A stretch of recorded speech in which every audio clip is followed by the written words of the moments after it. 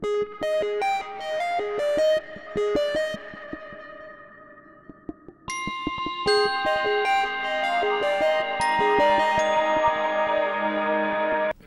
so let's continue with our discussion about the inverse function theorem.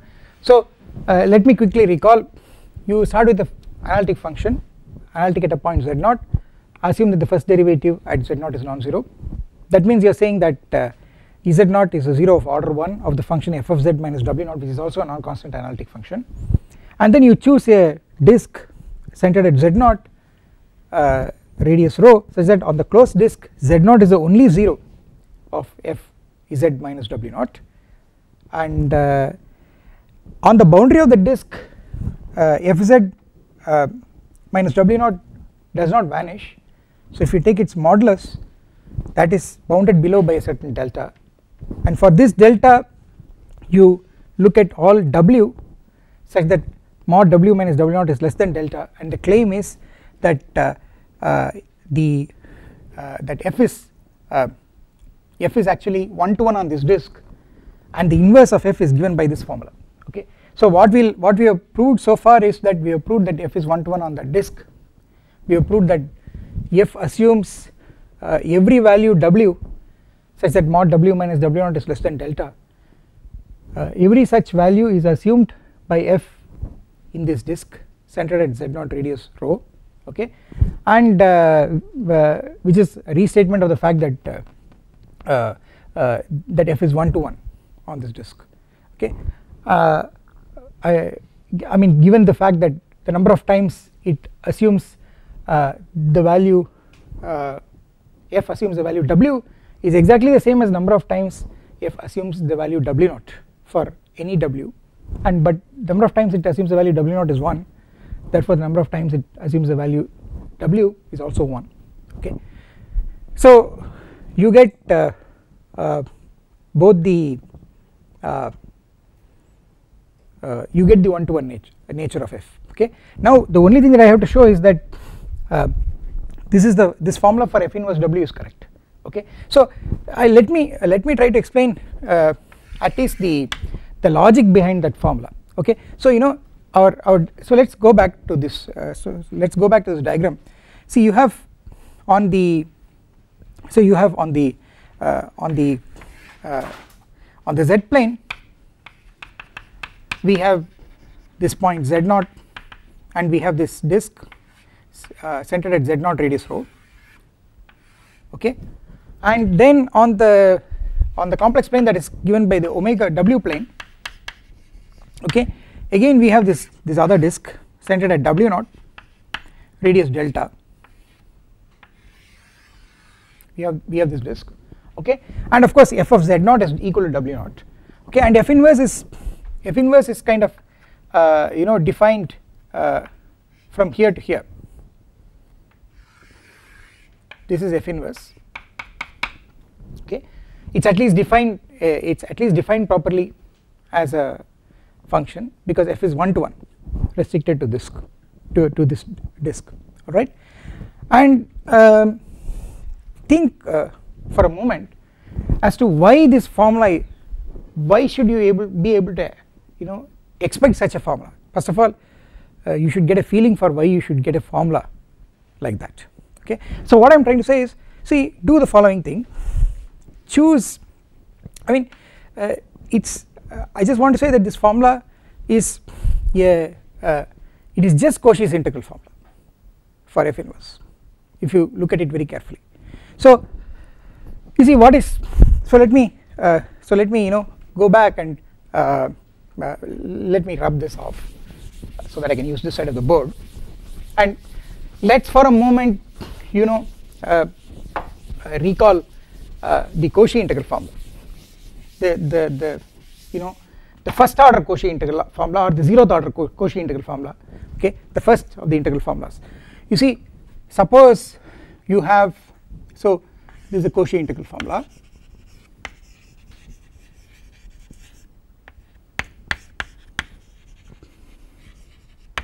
What is the Cauchy integral formula? So you know, you assume that f, let me not use f, let me use h. Okay, and let me use some other variable. Okay, so let me use instead of using z, let me use neta. Okay, h neta analytic or holomorphic analytic function of eta on and inside a simple closed contour gamma in the neta plane. So you see the diagram is something like this. I have the complex plane and the variable is neta, so I am calling it the neta plane. Okay, I am purposely using neta because I don't want to use z. Okay, and there is some, well, there is some simple closed contour gamma. Okay, and mind you, so it's a closed curve. It's simple, that means it has no self intersections, and its contour means that it is piecewise smooth. That is, it is the continuous image of an interval. That is what it is to say that it is a path or a continuous path. Further, you want it to be piecewise smooth, which means that if you parameterize that, then as a function of the parameter it should be not only differentiable, but the derivative with respect to the parameter should be continuous, and that should be at least piecewise continuous on the interval. Okay, that is what it means. So mind you, all this is needed to be able to do the path integral on a contour. Okay, so then if I take a point neta naught here, okay, what is Cauchy integral formula? It says that if you calculate 1 by 2 pi I integral over gamma of h of eta d eta by eta minus eta naught, what will you get? You will simply get h of eta naught. Okay, this is the Cauchy integral formula. This is the first Cauchy integral formula, right? Of course, if you differentiate both sides with respect to eta naught and you allow the differentiation to go past the integral sign, you will get the successive higher Cauchy integral formulas, okay, which will tell you that the higher derivatives at eta naught are expressible in terms of this integral with a factorial appearing on top, and then you will have higher powers of eta neta minus neta naught appearing in the denominator. Okay, alright. So let us apply this to our situation. In our situation we are on the W plane, okay, and on the W plane there is that point z naught, I am sorry, there is a point W naught, and there is that disk centered at W naught, radius delta. Okay, and we are having this function f inverse of W. You are having this function f inverse of W. You see, finally we are going to, our aim is to show that f inverse W is an analytic function, okay, of W. That is our aim. Okay, and then you have to show that the analytic function is given by this formula. This is what we want to prove. But for a moment, to get an idea as to how this formula came in the first place, let us assume that f inverse W is actually an analytic function of W. Okay, then see, take the W here, take a W here, okay, and what you do is, well,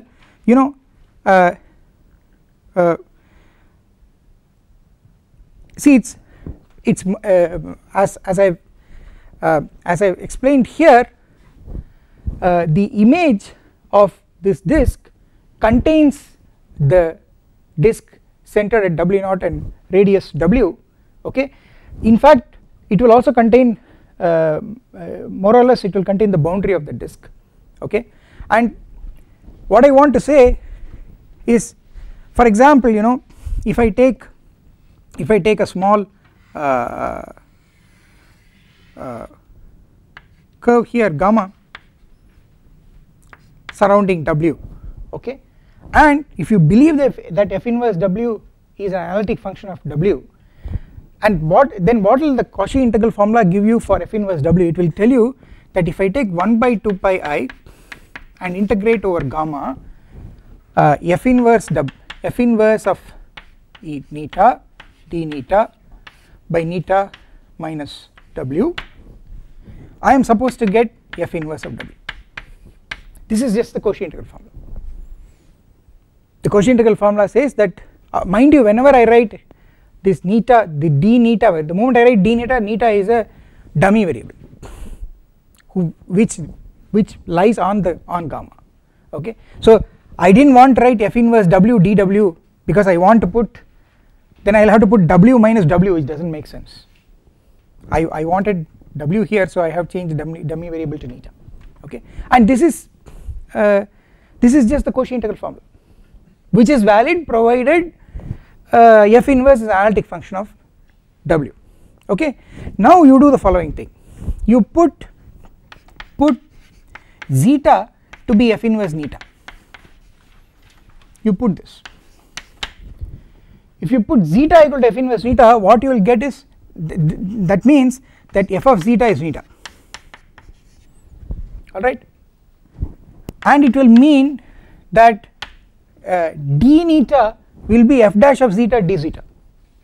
So f dash of zeta d zeta will be d neta. Okay, if you write it like this symbolically, the element of integration. Okay, and you know this formula, you know,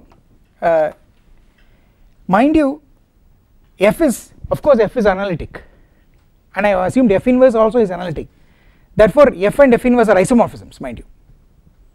Okay, they are isomorphisms, and therefore what I am doing is I am simply in this integral I can make a change of variable. If I make a change of variable, what will happen to that integral? That integral after change of variable will simply become I will get the following thing. So let me write it here. So you will get f inverse of w is equal to 1 by 2 pi I integral. So now you see I am changing the variable from neta to zeta. Okay, and now since neta lies in the w plane, f inverse neta will lie in the z plane, so zeta will lie in the z plane.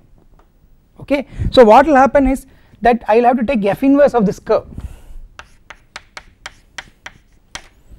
Okay, I am making a change of variable in my integration, and if I plug it here I will get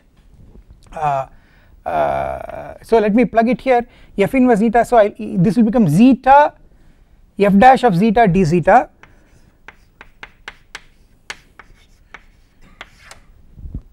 divided by neta is f zeta minus w. Okay, and if you look at it, this is the same as this formula here, that is the same formula that has appeared here. Only thing is that the boundary curve that I have taken, which should be f inverse gamma, is actually simply the circle centered at z0 radius rho with the positive orientation, of course. Okay, and that this can be replaced by that f inverse gamma can be replaced by this boundary curve is justifiable because in the region between the two curves there are going to be no singularities. Okay, the version of Cauchy theorem says that between two curves, one contained inside the other, if there are no singularities, then the integral over the smaller curve is the same as the integral over the bigger curve. Okay, so in principle I can actually replace this f inverse gamma by mod z minus z0 equal to rho. You must understand that since f inverse is analytic, okay, since f inverse is 1 to 1, f inverse of gamma will also be a simple closed curve because it is 1 to 1 continuous and it is conformal, it is analytic. So this will also be a curve, simple closed curve, it will also be a simple closed contour. Okay, and the fact is that this can be replaced by that. Okay, So the moral of the story is that if you assume that f inverse w is analytic as a function of w, then it is very clear how this formula comes. This formula is not mysterious, okay, you can derive it in this sense. It is just another avatar of the Cauchy integral formula for f inverse w, okay, that removes the mystery out of this formula. Now what you do is, that is just to psychologically satisfy you that this is not something mysterious, this is something that you can guess very easily. Okay, so there are two things in mathematics. One thing is to guess the right formula, then the second thing is of course to really prove it without any gaps, without hand waving. So now we have to prove this formula, that you have to prove that this is the correct formula. That can be done in a completely different way. Once you believe the formula, you can always find so many ways to prove it. So the psychological difficulty is always in trying to first of all believe that a certain formula is true, okay. So that's also very, very important. So that's what I demonstrated now. So let's come back to proving this formula. So so maybe I will let me go somewhere, for example, okay, so let me rub this off so that I can use this part of the board. I don't need this anymore. Let me continue here, okay. So let's try to prove this. To prove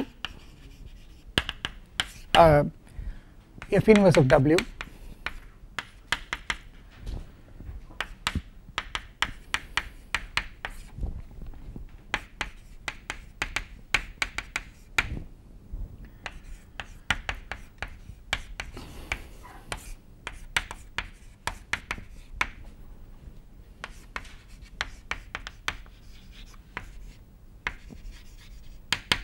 mod w minus w naught less than delta, okay. This is what you have to prove. This is the inversion formula. This is what you want to prove, okay. The proof is pretty easy because you look at the function zeta f dash of zeta by f of zeta minus w. Look at this function.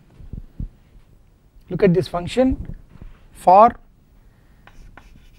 mod zeta minus z naught strictly less than or equal to rho. Look at this function. Look at this function on this closed disk, okay. That means I am taking the boundary curve and also the interior. On this, if you see, this is an analytic function except for a simple pole at zeta equal to z. See, it's analytic in this closed disk except for a simple, I should not say with, except for a simple pole at this point. See, that function is analytic on the closed disk. The only place where it will lose analyticity is when the denominator vanishes, and the denominator will vanish exactly at zeta equal to z, okay. And why? That is because at zeta equal to z, f of zeta is f of z which is equal to w, and therefore the denominator is 0. That means z is a 0 of f of zeta minus w, but 0 of what order? It's 0 of order 1 because f is 1 to 1. So it's only a 0 of order 1, okay. Therefore it's a 0 of order 1 of the denominator, so it's a simple pole. So it is a function that has a simple pole at only one point in the closed disk. Every other point is analytic. Now what is the residue theorem?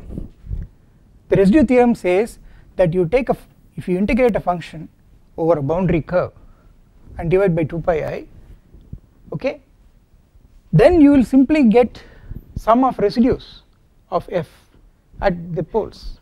So by the residue theorem,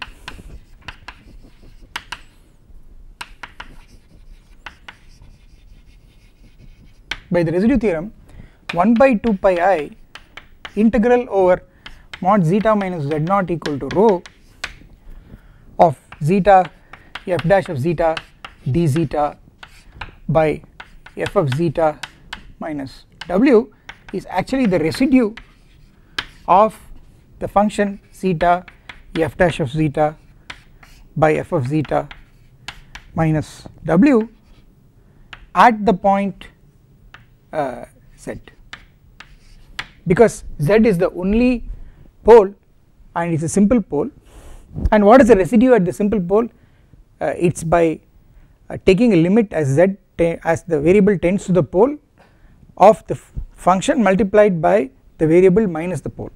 Okay, so if you calculate this is actually limit zeta tends to z, zeta minus z multiplied by this function zeta f dash of zeta by f of zeta minus w. Okay, and if you compute this is actually equal to z. Okay, that will show that the value of this is equal to z. In other words, the value of this is equal to z, which is f inverse w, and your formula is proved. Okay, why is the value equal to z? It's very simple, you can write it out.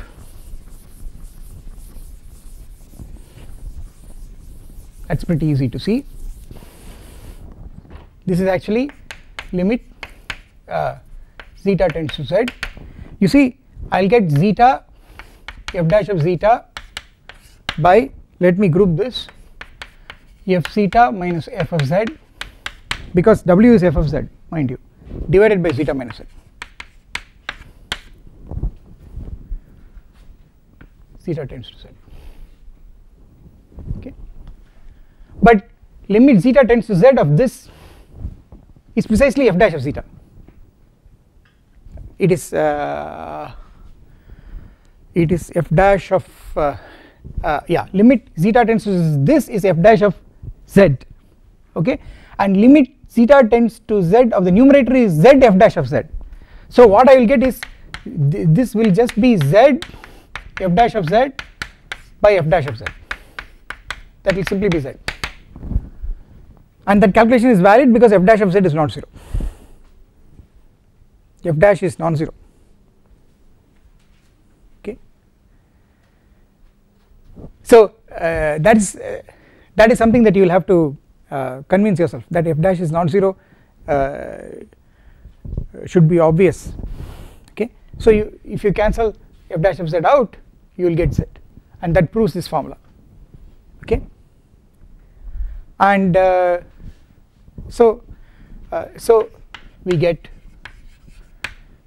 f inverse w is z is this 1 by 2 pi I integral over mod zeta minus z naught equal to rho zeta f dash of zeta d zeta by f of zeta minus w. You get this. So you get this formula, the inversion formula. Okay, now the only thing that you will have to worry about is the statement that f inverse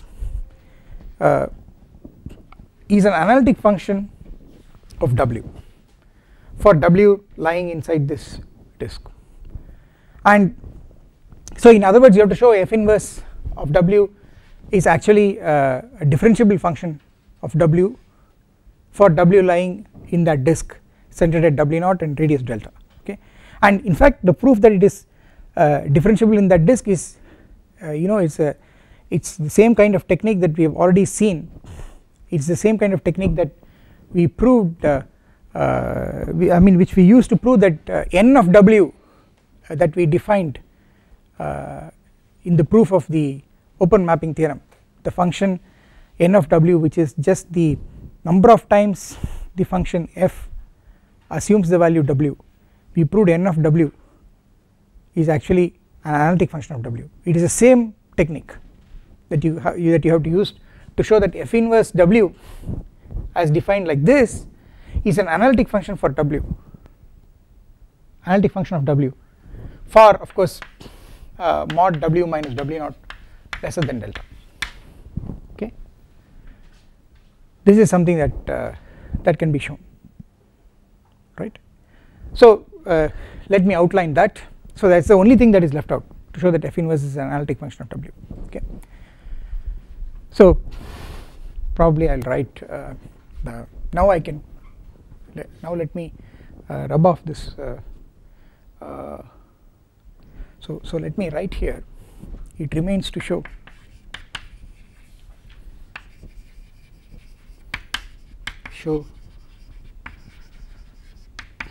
that f inverse is an analytic function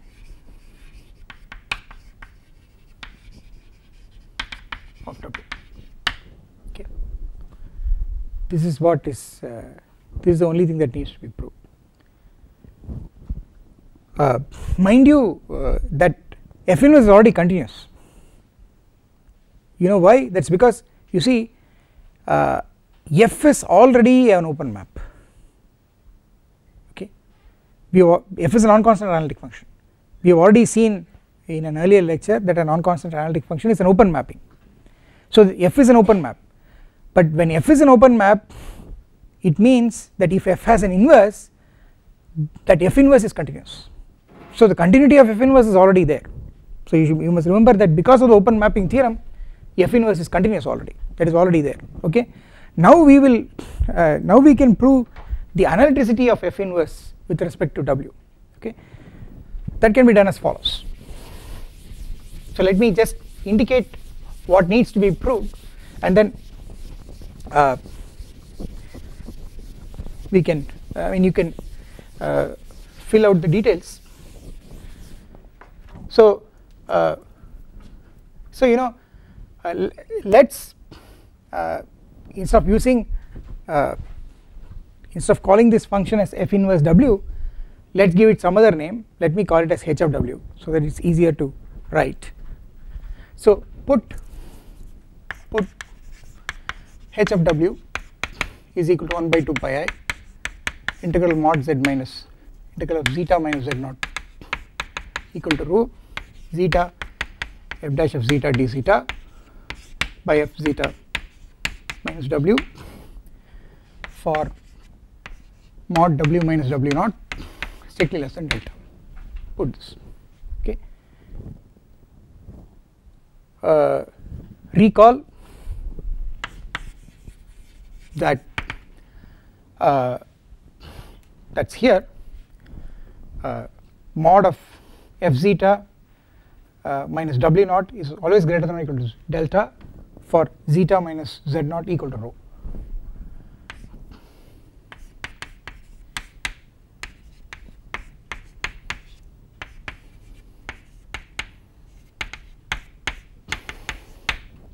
This is how we chose the delta first, and then you first chose the rho and then the delta after that, and this is how we chose, okay, rho and delta. Now what do I have to show? I will have to show that H is an analytic function of W. Okay, so what I will do is I will have to calculate H of I will have to show limit W delta W tends to 0 H of W plus delta W minus H of W by delta W exists. I have to show that this limit exists for every W with mod W minus W naught lesser than delta. This is what I have to show. If I show this, I am showing that H is differentiable on the disk mod W minus W naught less than delta, and that the fact that the function is differentiable at every point in a disk means that it is analytic in the disk, because analytic is basically differentiable once at every point in a neighborhood of a given point, right? But what is this quantity? This is this quantity, okay. For those of you who are watching this lecture, an exercise is to just stop at this point and then just recall how we proved the function n of W is analytic in the case of the proof of the open mapping theorem, and literally follow the same ideas. Okay, but anyway, let me continue. So what is this quantity? This quantity is, if you calculate, it is so it's 1 by 2 pi I, and then there is a delta W, and I will get integral over mod zeta minus z naught equal to rho, and I will get zeta f dash of zeta. So there is a zeta f dash zeta is a common term. So what I will get is I will simply get 1 by f of zeta minus W plus delta W minus 1 by f zeta minus W, this whole thing into zeta f dash of zeta d zeta. This is what this difference will be. Okay, and if you compute it, it will be 1 by 2 pi I delta w. Well, if I take LCM, then I am going to end up with integral mod z minus z0 is equal to rho.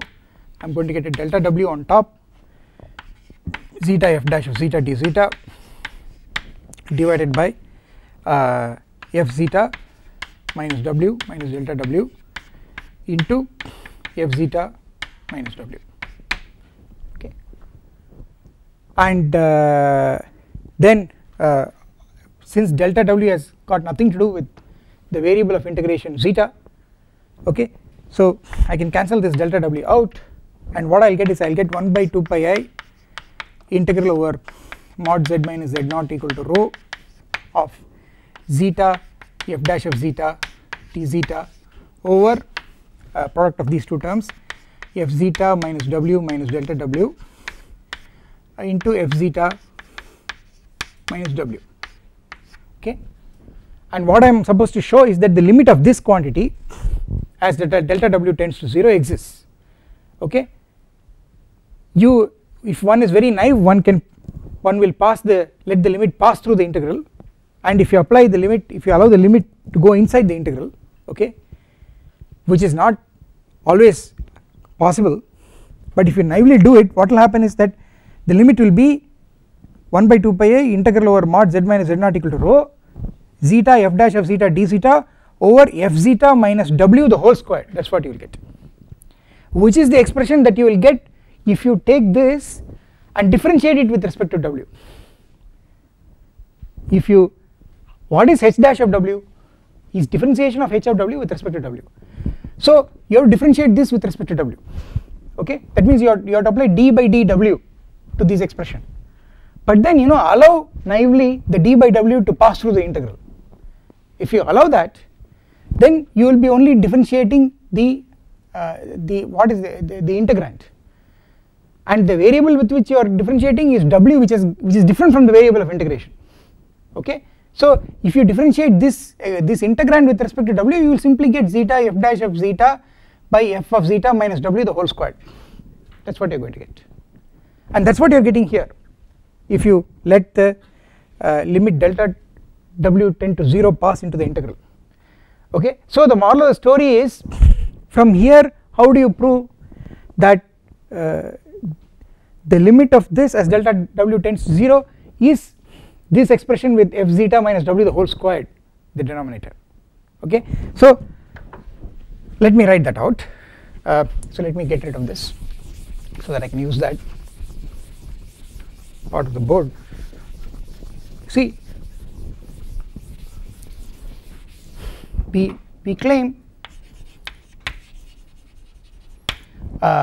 h dash of w is actually 1 by 2 pi I integral over mod zeta minus z0 equal to rho into differentiate the integrand with respect to w, which is zeta f dash of zeta d zeta over f zeta minus w the whole square. We claim this is this, okay. So in other words, you are claiming the limit as delta w tends to 0 of this quantity is that is limit delta w tends to 0 of 1 by 2 pi I integral over mod zeta minus z0 equal to rho of this quantity, which is zeta f dash of zeta d zeta over f zeta minus w minus delta w times f zeta minus w is equal to this quantity, which is 1 by 2 pi I integral over mod zeta minus z0 equal to rho of zeta f dash of zeta d zeta over f of zeta minus w the whole square. This is what you are claiming. So you have to show the limit of this quantity is equal to this, which is effectively differentiating under the integral sign, and I told you that that is always possible in Cauchy theory. I mean, that is the whole point about studying analytic functions, okay. In fact, I told you that Cauchy integral formula itself is an example of differentiating under the integral sign. The higher Cauchy integral formulas are gotten from the first Cauchy integral formula by literally differentiating under the integral sign, and all this is possible because you are working with analytic functions. that's the whole philosophy. So you see I have to show limit of this quantity equal to this, okay, but now how do you prove that? The trick is you absorb this also to the left side and show that the limit of the difference is 0, okay, and why I can absorb this into the limit is because this has got nothing to do with the limit is with respect to delta W going to 0 and this has got no delta W term. So that is you have to show limit delta W tends to 0 of, if I absorb it onto the left side I will get 1 by 2 pi I integral over mod zeta minus z0 equal to rho of if I take this minus this, okay, if I take LCM what I will end up with is I think I will get a delta W into zeta into f dash of zeta into d zeta divided by f zeta minus W minus delta W times f zeta minus W the whole squared is 0.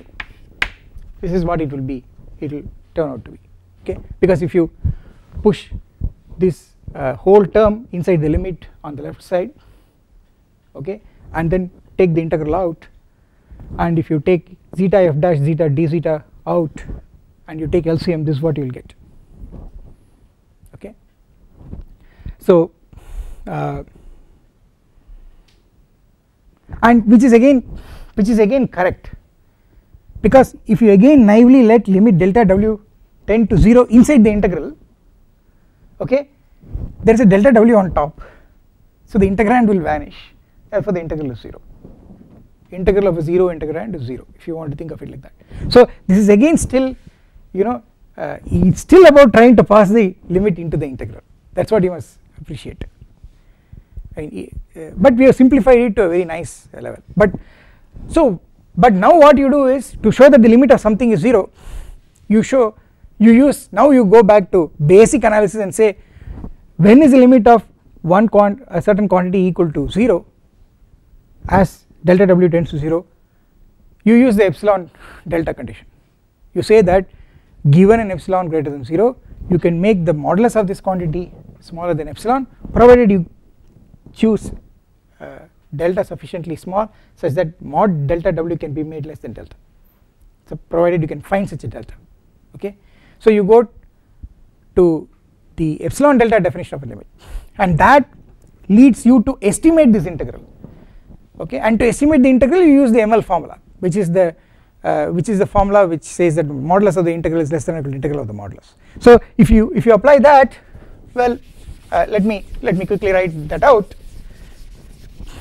it's pretty easy. So what you do is you do the following thing, you just estimate, let's estimate this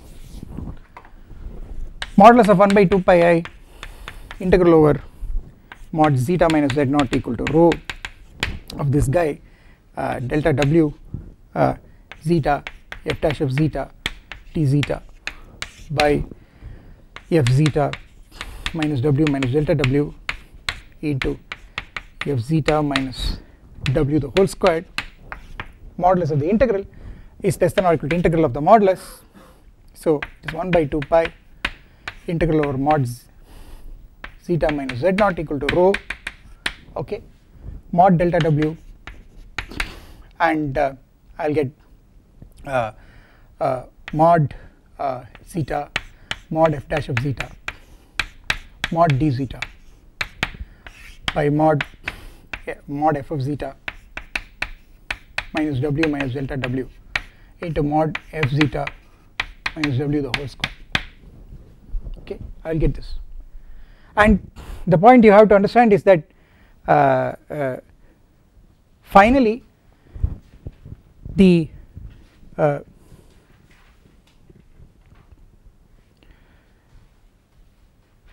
if you look at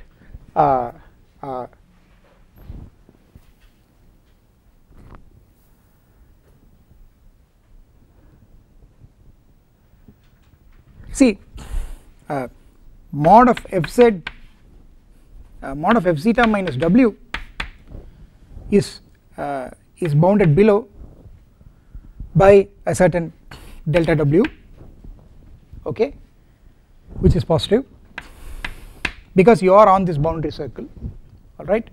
And if you recall, this is how we proceeded in the proof of the open mapping theorem. And for mod delta W sufficiently small,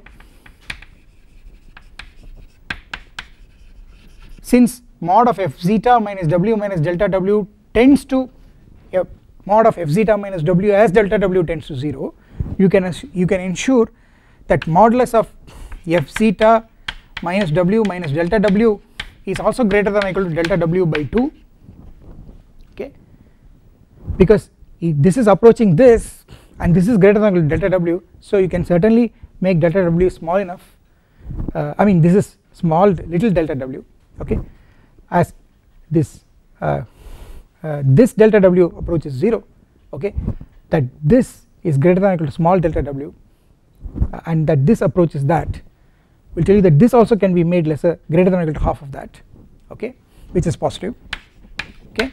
And then of course mod zeta mod f dash of zeta, they are both bounded. Mod zeta f dash of zeta is less than or equal to some m double prime on mod zeta minus z not equal to rho, because z f dash of z is an analytic function, f is analytic, so f dash is analytic and z into f dash of z is also analytic, and you are so it's continuous, so mod of that is continuous and you are looking at a continuous function on a compact set, compact connected set, so it has a minimum, it has a maximum, and this is the maximum value, so it's bounded, okay. So what you will get is that, so all this will tell you, and if you integrate over mod zeta minus z not equal to rho mod d zeta, you will simply get the length of the arc, namely the perimeter of the circle, okay, which is 2 pi rho.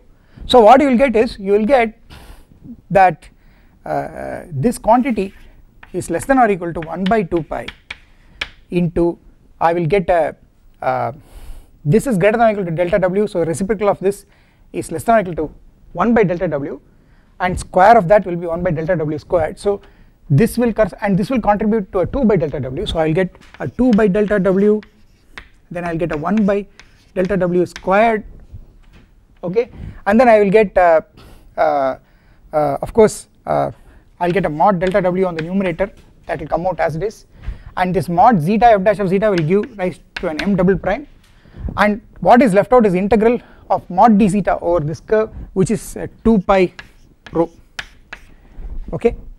So which is actually constant times mod delta W, this is what it is, and that will go to 0 as delta W tends to 0, that will go to 0 as delta W tends to 0, because this constant is independent of the triangular delta W, okay. So moral of the story is that the limit of this quantity as delta W as triangular delta W goes to 0 is certainly 0, and that is what you wanted to prove, and that completes the proof of the fact that this function is an analytic function of W, and that function is precisely f inverse W, if you recall. Therefore this tells you that f inverse is an analytic function of W, okay, and that completes the proof, okay. So I will stop here.